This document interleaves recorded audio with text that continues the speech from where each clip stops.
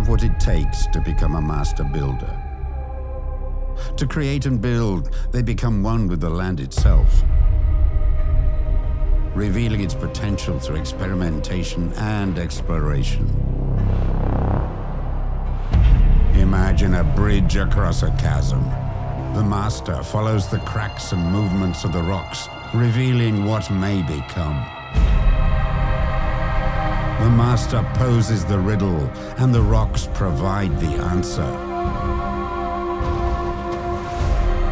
This world reveals its resources easily, allowing mere men to pick a way and find the ore.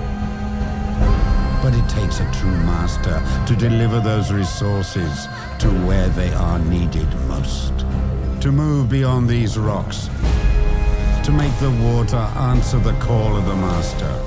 Shallows and depths, pirates and raiders, mere obstacles. Another puzzle for the master to extract from the landscape. We are providing cover for your trade routes. No hostiles in sight. Out there are other people doing their best to survive, seeking not to succumb to the forces of the Great Ursee.